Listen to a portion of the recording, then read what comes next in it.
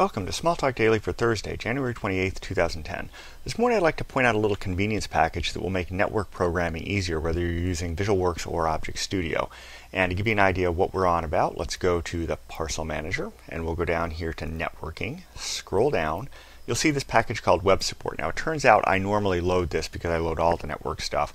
So let's just close that out, but that shows you where to get this. If I go into the browser, let me show you what it's good for. We'll come down here to the bottom where we have the W's, and we'll see Web Support.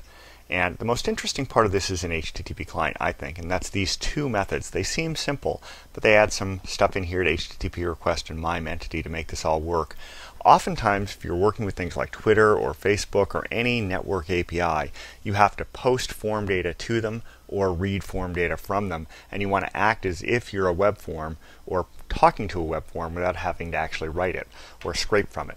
And what this does is makes it very easy. You can go to the HTTP client and post to an URL and just give it a collection of associations where the associations are the keys and value names. So if you know that you have, say, 5 input fields on some form and you know what all their names are and you know what to give them, you can go ahead and do this, and it makes things a whole lot easier.